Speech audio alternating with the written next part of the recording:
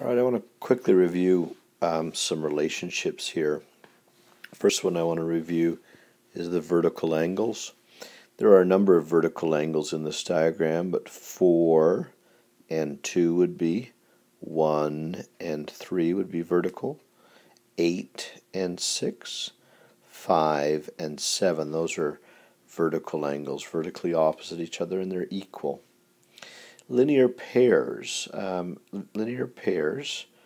Would be like 1 and 2, 5 and 8, 4 and 3, 6 and 7, 5 and 6, 8 and 7, 1 and 4, 2 and 3.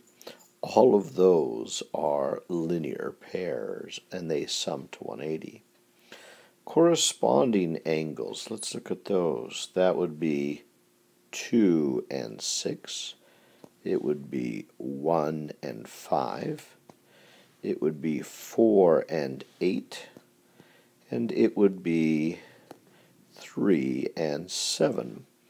Corresponding angles connect to each other, basically slide into the same position in the other pairing of 4. So they are in the exact same position, but in the other pairing of 4. They correspond to each other. Alternate interior. Alternate means they're on alternating sides, and they are equal to each other. Alternate and in the interior. Now the interior refers to the interior of the parallel lines. This is the interior between the parallel lines. And then we have what are called the alternate exterior. That would be like 1 and 7. It would be like 2 and 8. They are alternating the transversal, and they are in the exterior. So this is the exterior on the outside of those. Most all of those relationships were about equality. Linear pair wasn't, but the rest were. The last two, the same side interior, that would be like these two and like these two.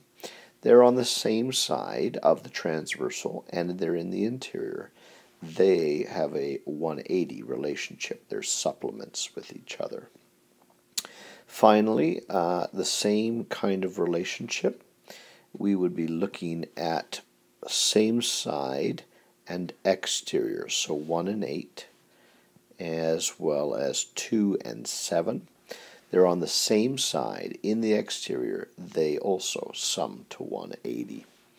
So a quick little recap here, a lot to remember.